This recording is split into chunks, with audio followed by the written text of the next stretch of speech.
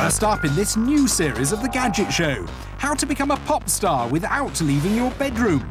The cheapest and easiest way to print digital photos. And Suzi puts night vision goggles to the ultimate test.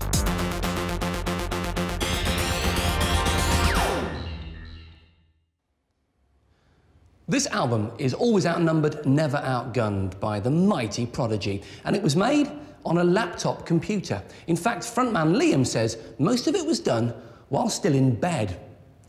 This is Destroy Rock and Roll by Milo, described by the NME as the saviour of dance music. It was made on an Apple computer by a 24-year-old who lives on the Isle of Skye.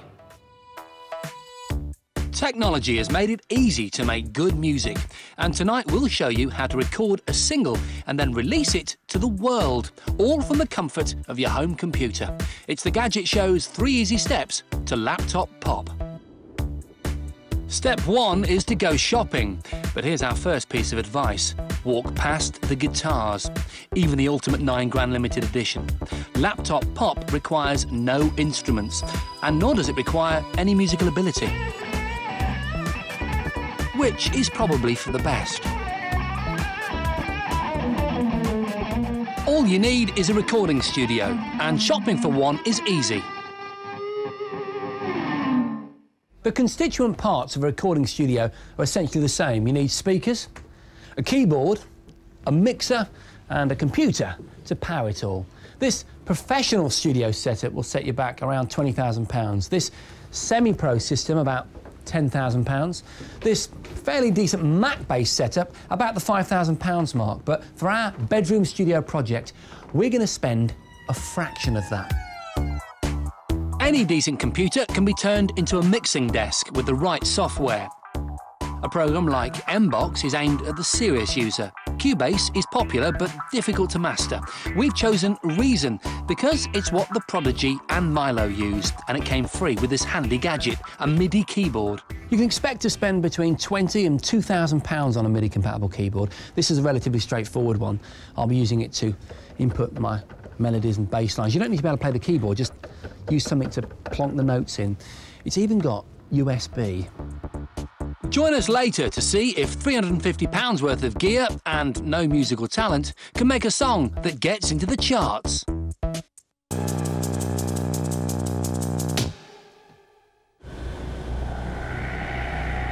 Night vision goggles have been used in every major conflict since World War II. They were once highly classified military technology, but now hunters, bird watchers, and anyone interested in playing soldiers can buy them on the high street. With the eerie green glow regularly beamed into our living rooms, it's no surprise that there's been a recent surge in private sales. But we want to know if these so-called image intensifiers that are available to the general public are any good. So I've got 3 to test. These 2 are first generation, £99 and £500. And then this one is second generation technology at a cool £2,300. And they all work on the same principle of amplifying available light.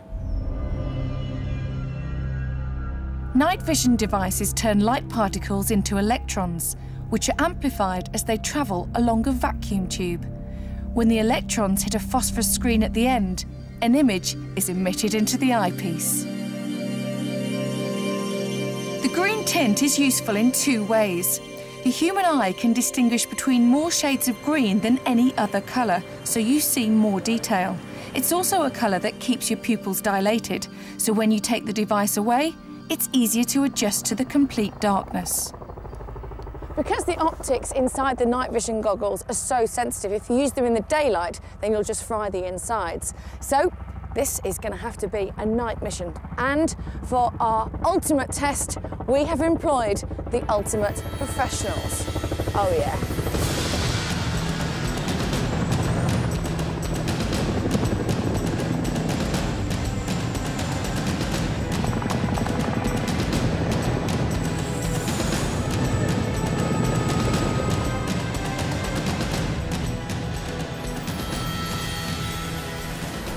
We're hitching a ride with the RAF's 18 Squadron, home of the Boeing CH-47, the Chinook. It's flown by the most highly trained pilots in the world, and when the darkness falls, night vision goggles are worn by both pilots and every member of the crew.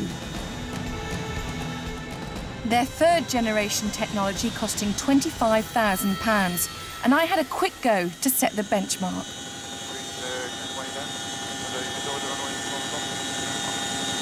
Oh!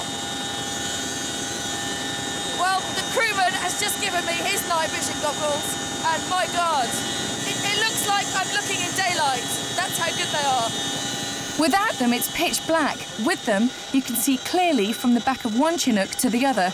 So, how will the high street stuff compare? OK, these are the £99 binoculars, so we'll try these first. So if I look through, focus,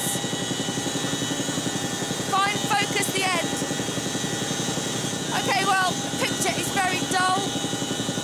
Certainly the edges are very fuzzy, and the focus in the middle doesn't really show you any detail whatsoever. With these, they really aren't very clear at all. Very fuzzy. Not very good. This is similar to the Starlight scopes the Americans used in Vietnam, so you're relying on technology that's 40 years old. Fine for a bit of novelty value, but not much else. OK, these are the £500 ones, and they have a magnification of 6 times. Already, they are a lot easier to use than the monocular versions that were £100. Slightly clearer picture. If I look at the Chinook that's following us, I can make the outline out quite clear. And I can just about make out the helicopter blades going around. To the naked eye, I can only see the lights. These are definitely better than the monocular night vision goggles. I'm not quite sure that they're £400 better though. OK, let's check out the daddies. These cost £2,300. And my God, that is a completely different picture than I can see. This was the image that's closest to what the pros see. You get a nice wide view and a much brighter image. There's no magnification, so depth perception is good, making them ideal for strapping to your head and walking around with. They may cost more than £2,000, but they're undoubtedly the best. When it comes to night vision goggles, you definitely get what you pay for.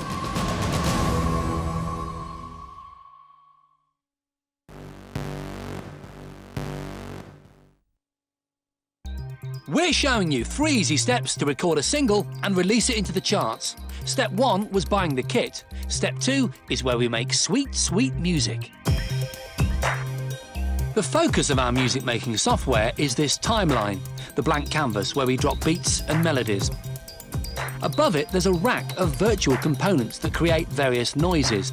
It's just like what you get in a well-equipped studio, right down to the wobbling cables.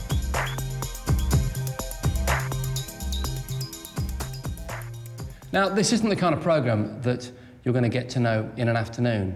I've been playing with it for weeks and I still haven't found out most of its nooks and crannies, but it is pretty straightforward to get started, and that usually means laying down a drum beat. This thing's loaded with all kinds of different drum kits. You've got dub, electronic. I'm going to go for house. I'll choose the first one. I'll hit preview.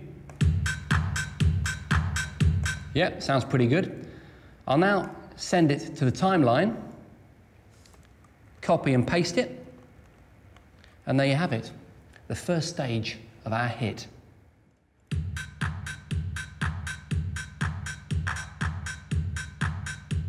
Time for the melody, and this is where the keyboard comes in.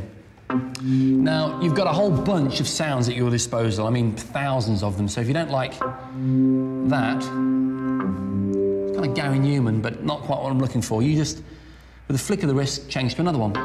That's sort of more what I'm after. I like that. It's got that kind of 80s analog sound that I'm going for. OK, so let's say I'm going to use that particular synth sound. I now need to get whatever I play on the keyboard into the timeline so that it will play automatically. And it's nothing more complicated than hitting a record button. But here's a little tip. At the moment, my beat is recorded at 125 beats per minute. If I turn that down, it doesn't really matter, but I'll put it at 90 beats per minute. It's much easier to play the keyboard because it's slower. I'll demonstrate. Hang on.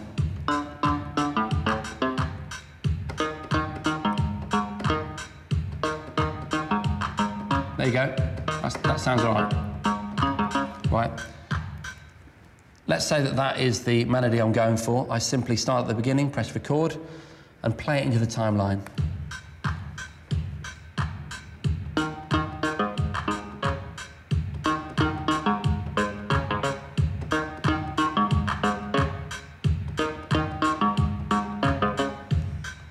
Now that should have recorded if I play it back.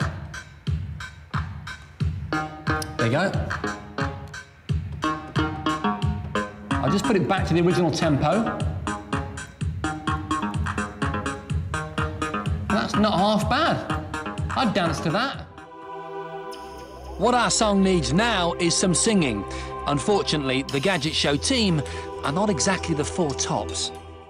Take it up, take it up, take it up. Take it up higher. Yeah! Take it up. Take it up. Take it up. Take it up, go higher. Take it up, take it up. Good, Stephen. Higher. Take it up, take it up. Luckily, the software lets you get round the dearth of talent. There's a range of distorting filters and reverb effects that hide a multitude of sins. Take it up, take it up, take it up, take it up, take it up, go higher. Take it up, take it up, take it up, go higher. Well, I've only used what you see here. I've been working on this track for a total of about 24 hours. And finally, I think it's finished. I hope you like it.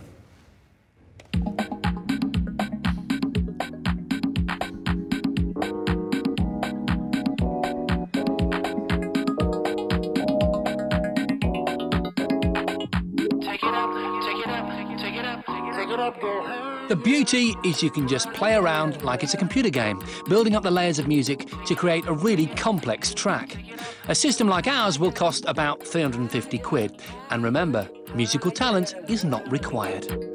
Gonna take you higher, higher. Gonna take you.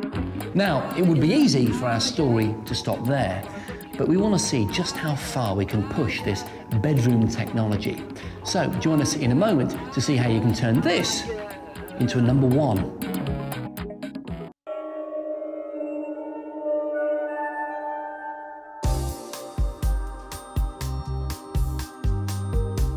Here on The Gadget Show, we're big fans of digital photography. You can instantly see what you've taken. And as long as you've got a computer and a printer at home, you can make your own prints without going anywhere near a traditional darkroom. But what's great for printing small numbers of your finest work isn't so good at coping with large numbers of photos, like your holiday snaps. You don't want to spend ages tweaking every shot. And even though modern printers like this Canon are getting much faster, it's still rather irksome monitoring them as they churn out dozens of photos of that couple you met on the beach, who seemed oh so pleasant at the time. Plus, in my experience, they cost 40p per tiny print to run. So, what's the 21st century equivalent of taking your film to the chemist's? To find out, we took a selection of our own holiday snaps on a short city break in Birmingham. We saw all the sights, the canals, Spaghetti Junction, the Rotunda, and the rather radical new Selfridges.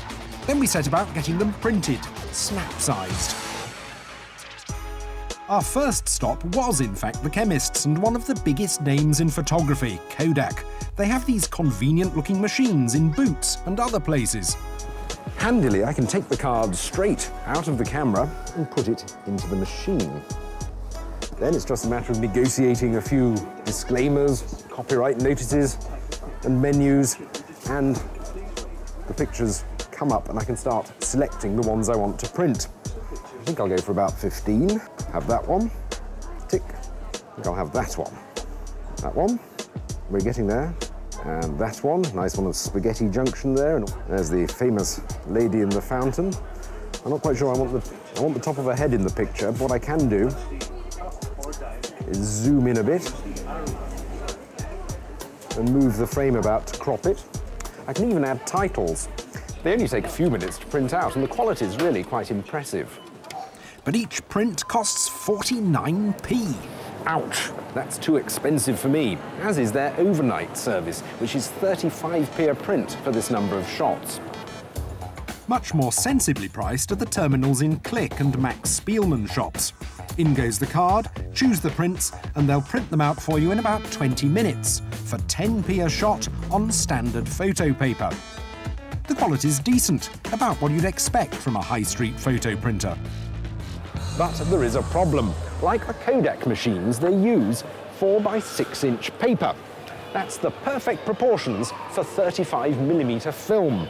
Most digital cameras, however, shoot a taller picture.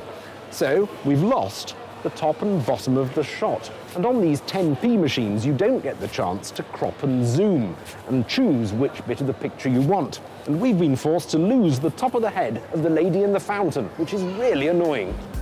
And surprisingly, you get the same problem with the self-contained photo printer we tried, the heavily promoted £150 Epson PictureMate.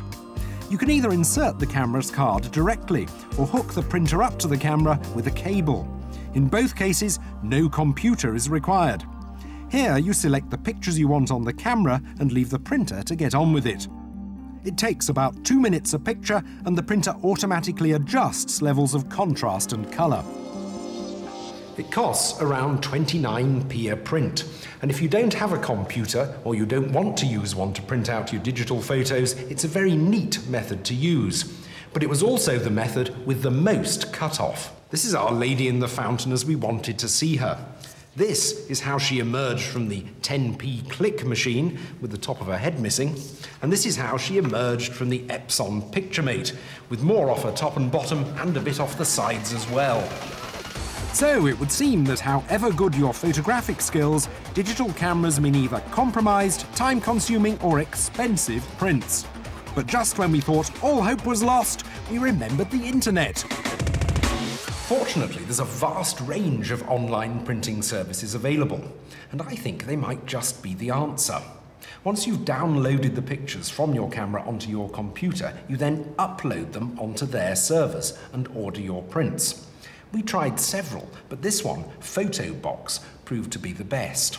They have a vast range of paper sizes to exactly match the proportions of your prints. You can zoom in, you can crop, you can order them with borders or without. They'll even print out panoramic shots. And the cost of a basic print is just 19p. We got ours back within 24 hours, and the quality is very good. Not quite as good as on the home printer, but very, very acceptable. So, what's my advice? Well, I think you should stick with your main printer when you want to get a bit artistic with your prints, or when you need some snaps instantly. But when you can afford to wait a day or two for your everyday shots, I think you should use a good online service like PhotoBox. Either way, you don't need to visit the chemist ever again. Unless you're ill, obviously.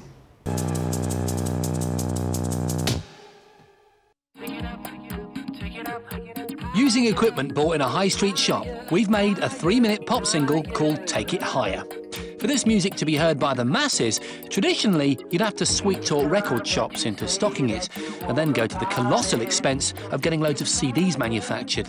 Then you'd have to convince a distributor to deliver your CDs all over the country. It's a very costly business, and one solution is to get a record company to do it all for you. Except record deals are rarer than hen's teeth. As ever, the internet is on hand. Publishing online is cheap and cuts out all the middlemen. You can easily put the tune on a free download website. However, even if 1 billion people downloaded your tune, it wouldn't enter the charts. Because for a song to count, it has to be sold for hard-earned cash. There are just 21 music websites that feed into the official download chart, and we've chosen one with a reputation for promoting unsigned artists alongside big-name bands. They're quick too. The Band-Aid single was recorded on a Sunday and ready to download by Wednesday. For about £750, they'll build you a mini website and offer your single for sale forever. They handle all transactions and offer the facility to buy via mobile phone. Then they'll inform the charts about how many singles have been sold in a week to determine your chart position. OK, let's talk numbers. Downloading music has increased 2,000% in the last year. Data is collected on some 58,000 artists. But the download chart is still relatively in its infancy, which means that to get your track into the download chart top 40, you need just 350 sales in a week. With 1,000 sales, you might be lucky enough to get into the top 10. And with just 3,500 sales, you could be looking at the much coveted number 1. Now, obviously, we have the unfair advantage of being able to promote our single on a national television programme. But we're going to put that advantage to good use. All profits from our single will go to the Tsunami Relief Fund. So, even if you don't like the song, it's got to be worth shelling out 99p for a good cause. The single is on sale as of now, and this week's chart will be totted up Sunday morning. There's a link to the single on the Gadget Show website. So, get to it.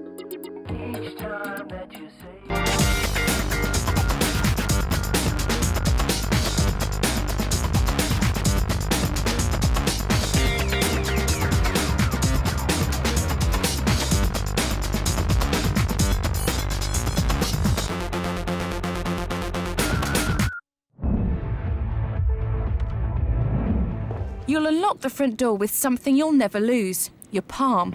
No more fumbling for keys. Yep. The gold is then deposited onto the spoon. Oh, it's turning gold! Wow! It's alchemy.